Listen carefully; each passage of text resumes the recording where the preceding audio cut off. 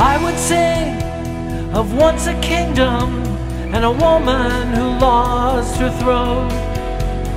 I would sigh and tell a tale of the king who left his home. If I could tell a story of a man and a woman named Eve, then I could weave a fairy tale that none would ever believe. Hello everyone, it is April 29th, 2019, and this is part 2 of my explanation of the latest song that I've written and have posted to YouTube that is called A Fairy Tale. What you just heard is at the end of the first verse of it. And if you listen to part 1 of this explanation, you understand that this song is really an allegory. And an allegory is a story, a poem, a picture, a song that is used to reveal a hidden meaning or a message. And one of the definitions that I looked at said that allegories are exciting because they use characters and events to convey a meaning. They don't come right out and say it. Well, that is certainly true with this last song that I wrote. And it's really been kind of a surprising song and event for me because it has opened up some scriptures to me in a new way that is very exciting, and it will be something that I explain in some detail here and much more in later videos that I will soon be doing. I told you in the last video that that little bit, or the first part of the song, is dealing with the story of Adam and Eve and the fact that Adam willingly left his throne in order to remain with Eve and to remain one flesh with Eve. Eve sinned by eating of the tree of the knowledge of good and evil, and therefore, according to the word of the Lord, in that day she would die. Adam had been joined to her as one flesh, as we read in Genesis chapter 2. And so Adam, in order to stay with Eve, voluntarily left his throne, left his kingdom of Eden in order to stay with his wife. Now the next verse of the song goes like this: if I could see into the word that created everything, if I could see behind the veil where gods and angels sing. What we're dealing with here is the reality of who God is, who Jesus is. As the second verse of the song begins, this is the picture we see. This picture actually ends the first verse and begins the second verse. The picture represents Adam, who is searching now for Eve, who wants to remain one with Eve. But it also leads into a new revelation. The second verse begins like this. It says, if I could see into the word that created everything, if I could see behind the veil where gods and angels sing. If I could tell a story of a king and the woman he loved, then I would tell the story written in the stars above.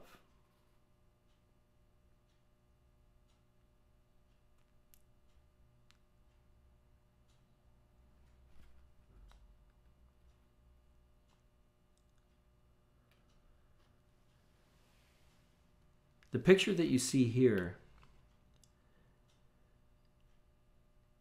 is the picture you see at the end of the first verse and the beginning of the second verse. The picture depicts two separate ideas. The first is Adam leaving his kingdom, leaving his throne, searching for Eve and wanting to remain one with her. Then the second verse begins and it says, if I could see into the Word that created everything, if I could see behind the veil where gods and angels sing. That's a transition where this picture now represents not Adam, but Christ. And so Christ is the Word, and he is the one who created everything. But he created everything in a veiled way so that we do not see into heaven. We do not see behind the veil. We do not see the place where gods and angels sing. And I use the word gods because the scripture says, and Jesus affirmed this when he spoke to the Pharisees, that we are gods with a small g. But the whole purpose of creation is that we would become a son of God. And a son is like his father. And so the scripture affirms that we are gods. And that's what is being spoken of in that beginning of the second verse.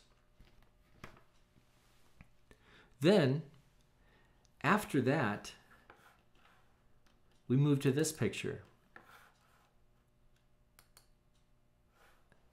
And that is the second part of the second verse of the song that goes, if I could tell a story of a king and the woman he loved, then I would tell the story written in the stars above. Well, the stars, God placed the stars in constellations, groups of stars that men have made into shapes and into stories. And there are books that have been written, for example, called The Gospel in the Stars, that tells the entire story of creation by using the constellations, by talking about what each constellation means with respect to the story of Christ and the story of creation, the story of God with man. And so, as we saw Adam leave his throne for Eve, for his wife, because of Eve eating of the tree of the knowledge of good and evil, so, in reality, Christ left his throne for his bride. People talk about the bride of Christ. People say that the church is the bride of Christ. But they really seldom understand the full ramifications of what that means.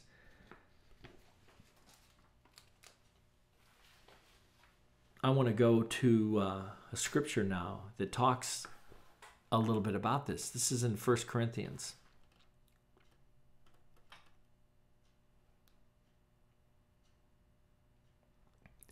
1 Corinthians 15.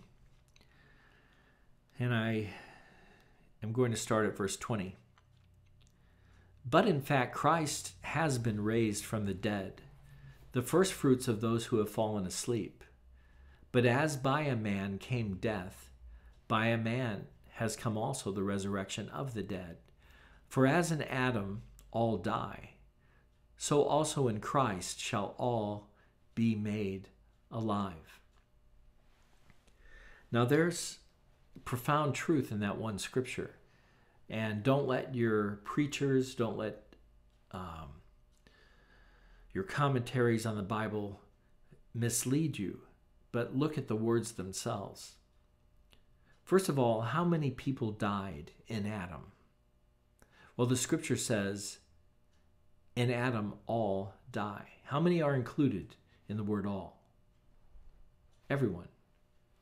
And then in the very same verse, the very same phrase, verse 22, 1 Corinthians 15:22, for as in Adam all die, so also in Christ shall all be made alive. Well, let me ask you this. Did the meaning of the word all change in that verse? Of course not. All meant all people. All people died in Adam. All people share in a carnal nature that sins. We all sin. We all fail. None of us are righteous. No, not one, says the scripture. But in Christ, all shall be made alive. Well, every preacher, almost every preacher that I've heard says, all who believe shall be made alive. All who receive salvation shall be made alive. That's not what the scripture says. Now, just as there are two men in the scripture, Adam and Christ, so also there are two women in the scripture, Eve and the bride of Christ. Which of those two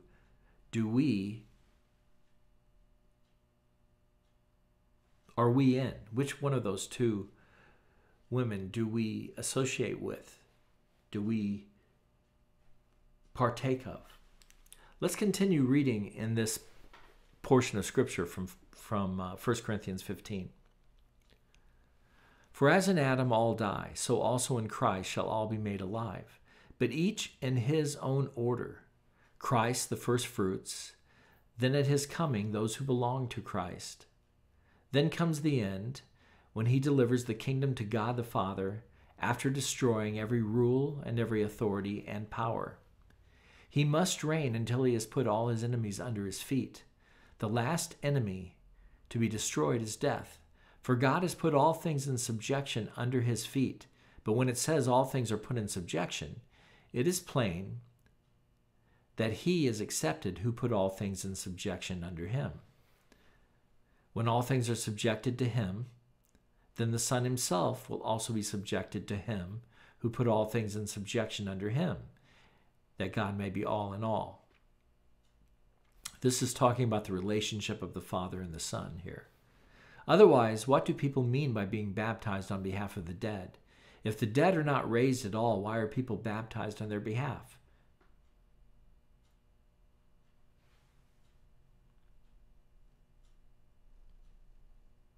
I'm going to skip a couple of verses and go to verse 35. But someone will ask, how are the dead raised? With what kind of body do they come? You foolish person, what you sow does not come to life unless it dies. And what you sow is not the body that is to be, but a bare kernel, perhaps of wheat or of some other grain. But God gives it a body as he has chosen, and to each kind of seed its own body. For not all flesh is the same, but there is one kind for humans, another for animals, another for birds, and another for fish. There are heavenly bodies and there are earthly bodies, but the glory of the heavenly is of one kind, and the glory of the earthly is of another. There is one glory of the sun, another glory of the moon, another glory of the stars, for star differs from star in glory. So it is with the resurrection of the dead. What is sown is perishable, what is raised is imperishable. He's talking now about our bodies that are sown, okay? About the flesh. Our flesh is perishable, but it is raised imperishable. It is mortal now, it will be raised immortal. It is sown in dishonor. Through our sin, we dishonor our bodies. It is raised in glory. The Bible speaks of the glorification of the sons of God. The Bible speaks of the glorification of the overcomers, the glorification of those who will walk with God and walk in his way. It is sown in weakness, it is raised in power. Who does not feel weak in their flesh? but our bodies will be raised in power. It is sown a natural body, and it is raised a spiritual body. If there is a natural body, there is also a spiritual body. Thus it is written, the first man, Adam, became a living being, or a living soul. The last Adam became a life-giving spirit. But it is not the spiritual that is first, but the natural, and then the spiritual. The first man was from the earth. That's Adam, a man of dust. The second man is from heaven. Who's that? Jesus. There are two men. The Bible speaks of two men. There's Adam. There's Christ. This is why in the scripture you often have two people where one is chosen, one is not chosen. One God hates, the other God loves. And people have misunderstood this to think that God is a respecter of persons, and therefore he just hates such and such, he's no good. And he loves such and such. He is really something. No, the point is God hates the carnal. God hates sinfulness. And that's the whole idea of God hating Esau and loving Jacob. Because Jacob is the picture of the one who is striving to become a spiritual man. Jacob becomes Israel. Israel is the code word in Scripture for the overcomers. So, back to verse 45. Thus it is written, the first man, Adam, became a living soul. The last Adam became a life-giving spirit. But it is not the spiritual that is first, but the natural, and then the spiritual. That's why we had Adam come first, and Adam was natural, born of the earth. He was made of dust. The first man was from the earth, a man of dust. The second man is from heaven. As was the man of dust, so also are those who are of the dust. Well, we are all of the dust. We are all carnal. We are all given to sin. None of us are righteous. None of us can make it on our own. None of us can make it on our own. We all will be outside of New Jerusalem. Just go to chapter 21 and chapter 22 in the book of Revelation, and you will see that you still fit at least one of those sins that God says are those who are outside of New Jerusalem. We cannot get in by ourselves. So how do we get in? That's the mystery of the entire Bible. And that's the allegory in this song. As was the man of dust, so also are those who are of the dust. And as is the man of heaven, so also are those who are of heaven. Just as we have borne the image of the man of dust, we shall also bear the image of the man of heaven. Wow. We read it, and it doesn't mean anything to us. We have borne the image of the man of dust. We bear that image now. But what does this say? We will also bear the image of the man of heaven. I tell you this, brothers. Flesh and blood cannot inherit the kingdom of God, nor does the perishable inherit the imperishable. You can't be good enough. In your flesh, you cannot inherit the kingdom. You can't get in to New Jerusalem in your flesh. You never will. Verse 51, 1 Corinthians 15:51. Behold, I tell you a mystery. We shall not all sleep, but we shall all be changed. We shall all be changed in a moment, in the twinkling of an eye, at the last trumpet. For the trumpet will sound, and the dead will be raised imperishable, and we shall be changed. For this perishable body must put on the imperishable, and this mortal body must put on immortality. When the perishable puts on the imperishable, and the mortal puts on immortality, Then shall come to pass the saying that is written, death is swallowed up in victory. O death, where is your victory? O death, where is your sting? The sting of death is sin, and the power of sin is the law. But thanks be to God who gives us the victory through our Lord Jesus Christ. Therefore, my beloved brothers, be steadfast, immovable, always abounding in the work of the Lord, knowing that in the Lord your labor is not in vain. Now, this is the promise that we have. This is the message that's written in the stars. The timing, though, is what is different for different people. One of the reasons why people get confused about whether or not someone is ever going to make it into the New Jerusalem, which is what most people call heaven, or not, one of the reasons they get confused is because they do not see that there is an order of people coming into that position. It doesn't happen at the same time for every person. There are first fruits. Jesus was the first fruit, but there is still going to be a resurrection of our bodies for those who have already died and for those who are still alive and left when it's time. And that's what people call the rapture. That is only for the first fruits. It is not a general resurrection. And that's because not everyone is ready. Most people simply have not prioritized their lives. They have not made Christ the center of their life. They have not walked the narrow road that Jesus says we must walk. They have not even desired to be perfect as Jesus says we must be perfect. So as the second part of the song begins, the words to the second part of the song begin, we see Jesus now walking,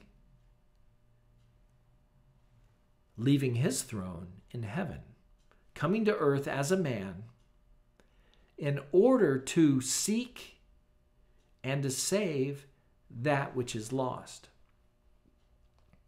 We're all lost. We've all been lost.